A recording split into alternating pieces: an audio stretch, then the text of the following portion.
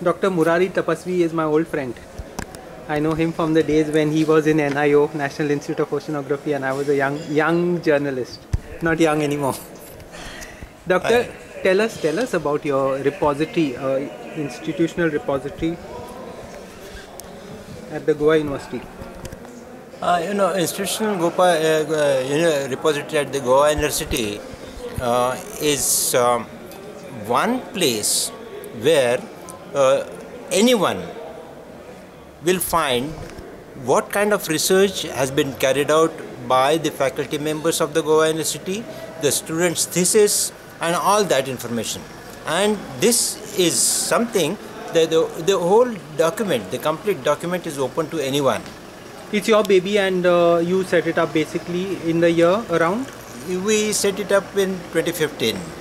And I don't say that it's my baby because much of work has been done in the university before this. But then yes, You brought it all together? Yes, I was instrumental in bringing all those documents together. It's so useful, Doctor, because see, a university like this also has to play a role in the wider society life. And very often the work done by a university is invisible. The very purpose of repositories is open access. Yeah. And then anyone. We'll come to that later. That's a chapter in itself, open access. Yeah. But you would agree that we need to make the work visible in some way. Yes, this is extremely essential because it's a taxpayers' money that's used for this particular research purpose. And a lot of it is Goa related also, especially in the humanities. Yes, there are several hundred articles on Goa culture, Goa geography, and around. So that's definitely very much history, plant life, everything. Yes, literature. Yes. So that's something very essential even for the Goan life as such. PhDs, Doctor, it used to be once said, even my guy told me, don't worry, 3 people will read your PhD. So I told him that not at this point, because today it's online. Are all the PhDs in your repository also? There are over 1,000 PhD theses. All? They are there right from day one? From day one, all the theses have gone in. Today we collect the soft copies from the students, but yesterday's PhD thesis have been scanned by the librarian. Very fast. And they are uploaded over there. So every thesis is in available. a matter of days, if not weeks. It took some time. Quite fast. Yeah. No, but now I'm saying the new theses are coming out New fast. thesis movement. Yeah. It's just the atom arrives and then it is uploaded. See, before your post-retirement tenure at Goa University, you were at NIO for a long time. That's where we first met. Yes. And although we have no connection by way of fields, by way of this, I think the free software, open source, open access, all these ideas brought us together. Yeah. Tell us your idea of open access and the role it should play in a library. See, the purpose of open access is two-way, I can say. One is this, that the open access to the literature. My son in your eyes, sorry about that. We change the place? Yeah, come. We could just move over the side. Sorry for it. Can you...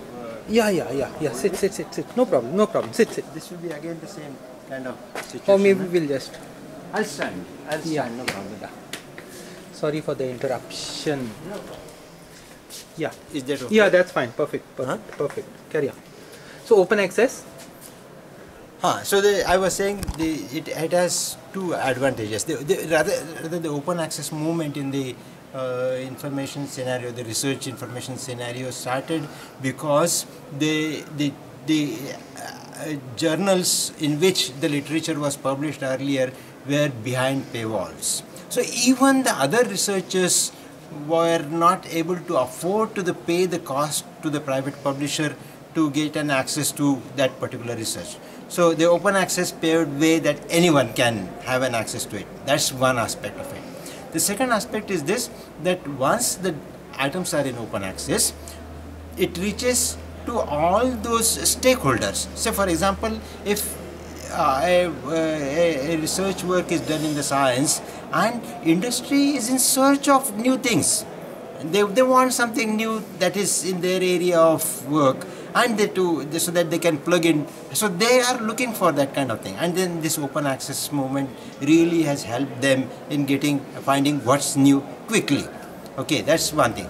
The third thing that comes is a general wider community, the taxpayers. I remember one time we surveyed informally in Goa that whether people of Goa know what is NIO doing, National Institute of Oceanography doing, and then the reactions were such, that's some government office. They were not knowing what wonderful work. It's one of the best laboratories in India. That's one, and it was the only laboratory in the South Asia on the oceanographic literature research. So, I mean, that is how. So you pushed very strongly for open accessing. Open access movement in NIO. So today, if I search for anything on oceanography and Goa, there is a great chance that it would be from NIO. Oceanography and India also, they would, all of it would be easily findable. Well, in the oceanography studies that are carried out in NIO are 100% available on the repository of the NIO. So you played a role in pushing for this? Yes, that is. Did you face any challenges, difficulties, or were the scientists very open to it? Well, my colleagues were very cooperative, and of course the administration, the university the institute management was also very strong on my side, I would say. And there was absolutely no. What we did is, if you are in academia, it's an argument easy to understand that information produced at the public good should be available to the public. To the public, yes, it should be. It should be. For the sake of the public, for the sake of the institution, and for the sake of the scientist or researcher himself. The general public gets to know what wonderful work is being done. The second thing is this, that yes, there are. It generates an interest among the general public. That yes, something of this kind is being done, and they get attracted to that particular kind of studies.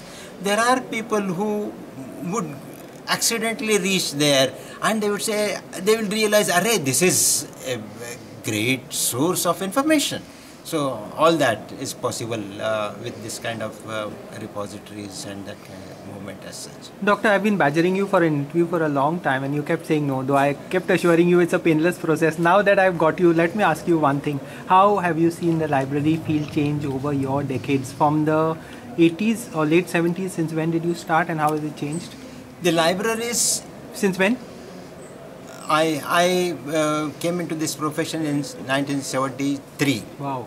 Yes, 73 I was a college librarian, and then 77 I went for higher studies in Bangalore, and then and that really gave me Bangalore at the it's a documentation research and training center. It's a DRTC. It's a branch of Indian Statistical Institute in Kolkata. That's the headquarters.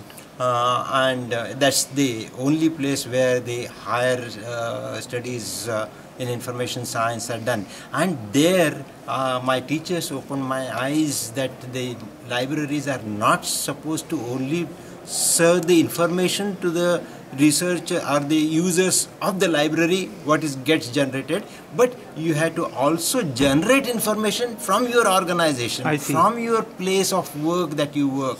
And that's where you should put it up. And by saying that, those days there was no computerization, or there were only mainframe computers as such available. The libraries had not much been computerized.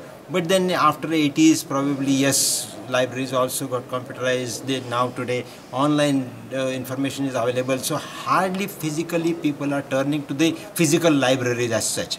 That gives an opportunity to the librarians and the information professionals to get themselves organized with the internal information, with the information that their organizations generate.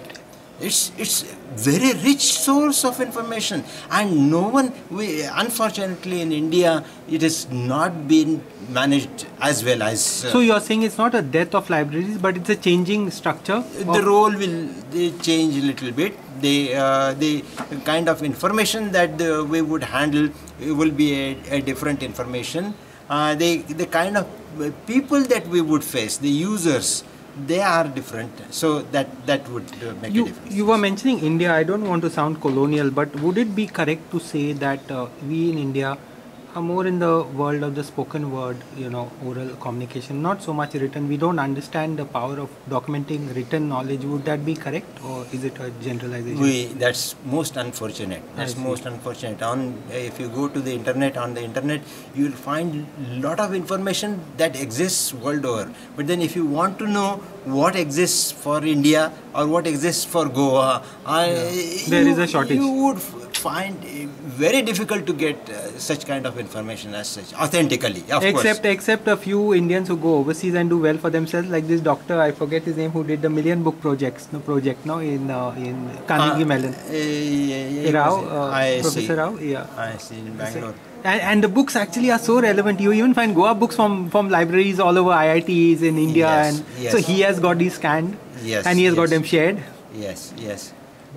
Well, I'm also forgetting his name. Dr. He was Rao, from IISc Bangalore. But of course, he was not a library professional. He was a professor. Talking about librarians, do you feel that we in Goa, we in India, undervalue librarians? Think of them as people who just stock books in shelves, dust the books and all that. And the librarians have internalized those roles. They don't see themselves as information or knowledge workers. They can do much more. They have a capacity to do much more. But there is always a match. There is always a match that the administration should believe. The management where they work, they should task those people that you should also take care of this part. Because at times the management doesn't believe that the capacity that these professionals have and make best use of that capacity. That's one aspect of it. The another aspect that I notice is this, that our library science schools have not changed. They have traditionally been teaching the same thing again and again what exists in the library. But this new areas of information explosion, like working for the industrial information, working for the societal information, no one, it's nowhere in the library science schools this is being taught. And I think if the new generation is exposed to that kind of areas, probably there are bright futures for those people as well. The people who are going to graduate from library science schools, they should not put blinkers on their eyes that they are to work only in the libraries. No, information is for everywhere. So important, getting all more important. Yes. So it is the job, the librarian. What is strength of the librarian? The acquisition, organization and dissemination of information. And in all these three aspects, they have a strong hold. And then if they get an opportunity to deal with non-book content or non-print content, then that would certainly help society. That will certainly uplift the profession of the librarian as well. One last question. Yes, what do you suggest should be the role of a young librarian in the 21st century? Expose yourself to the new world. Understand this, realize this, that your users are not going to turn to the physical library because there is a lot of information that's available today on internet that user normally requires. And therefore, it is your responsibility to reach out to the users, not physically, again electronically.